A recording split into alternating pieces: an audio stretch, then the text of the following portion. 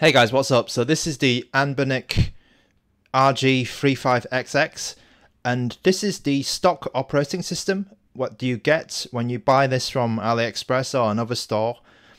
It will come like this, and the SD card that it comes included with will have tons of games on it. You can basically give this away as a gift, and the person, it doesn't need to be too technically inclined, and they'll be able to just navigate in and play games very easily.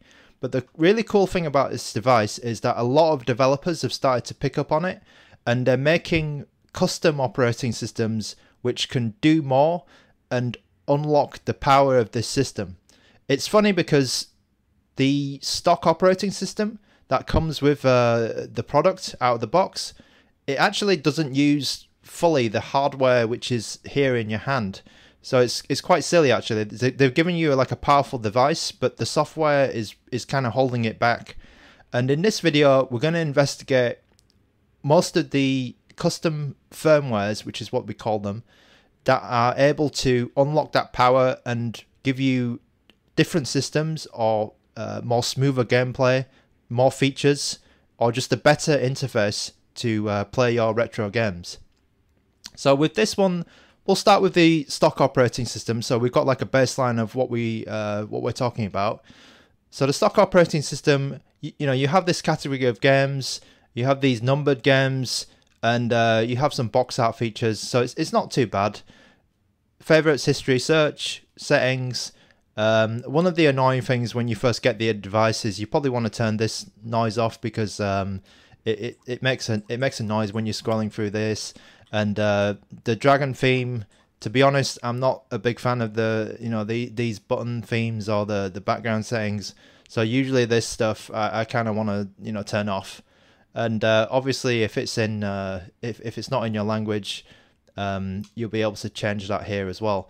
So there's some things here which are already a little bit annoying, but to be honest, it works. Everything just works with the stock firmware. The most popular firmware for this device at the moment is going to be called the GarlicOS. So let's just switch to that one. I'll just show you how quick it is to get in there. So we just turn the stock firmware off, and then in a second, let's put in our GarlicOS SD card.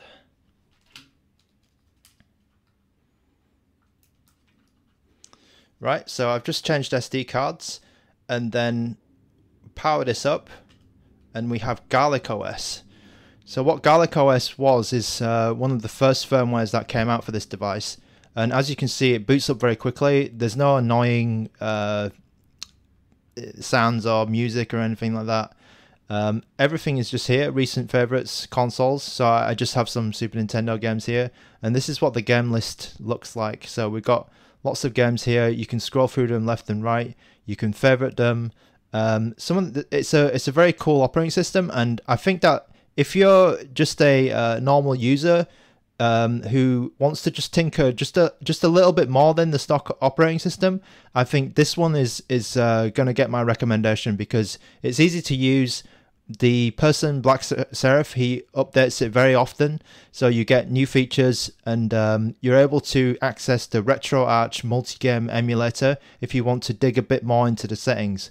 Performance-wise, it's also slightly better than the stock operating system because of it has some improvements with the screen. For example, you won't get any issues with like scrolling or jittery scrolling or scrolling that's not smooth.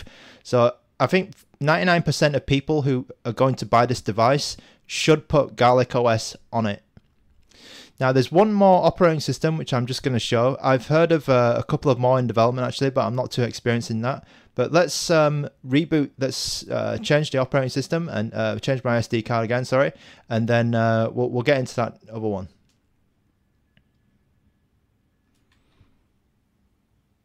Right, here we go. So that took a long time to load. But the cool thing about Batocera Lite Alpha version 3 is that it can run PlayStation portable games on your RG35XX. So let's check what games we have here. Now, not all of them run perfectly, as you might expect, but you can see I've got the best one here, which is Lumines one of the first games to come out on the PSP, and we'll just see how that runs, because in my opinion it's probably the best one, because the other one's not running too well, and I'll do another gameplay video just so you can see that later on. But here's an example of what's to come, I think, for the RG35XX.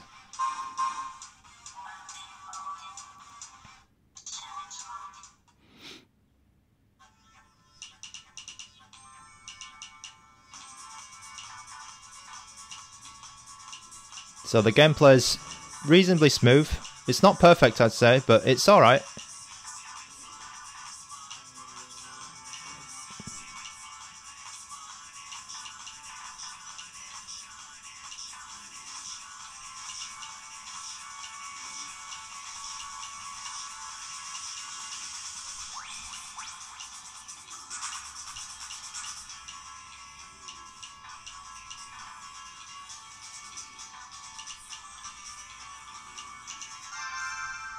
So yeah, this is Batocera Lite running a test version of the PSP emulator, but it's actually using the GPU, the graphics processing unit of the RG35XX now. So that is brand new. That is a kind of a preview of what's to come, I think, because there needs to be more development on this. Obviously, that boot time is terrible compared to GarlicOS. GarlicOS is literally, 2 seconds and you're playing a game.